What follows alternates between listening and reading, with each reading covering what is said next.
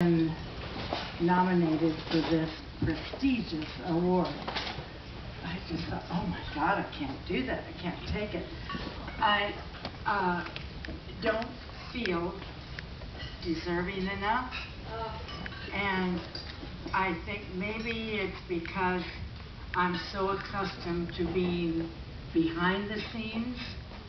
And I mean, for 55 years, I was behind the scene of my husband. And so it's hard to be, it's wonderful being able to give, and you get so many rewards in giving, but it's harder to receive. And I must say that honestly, it really is hard for me. But I would like to tell all of you I appreciate you being here, and to be among, I think I'm the first woman. I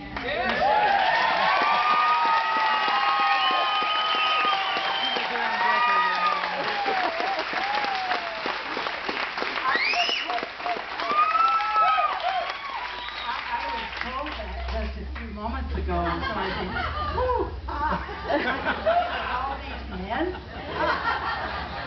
But anyway, thank you so much. I don't know how to express my thanks, but just have a wonderful evening, because I am.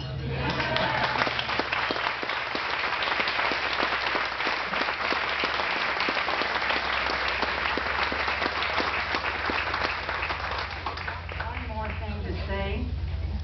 You know, once you get me on the mic, I won't get it. But Lou and I started many, many years ago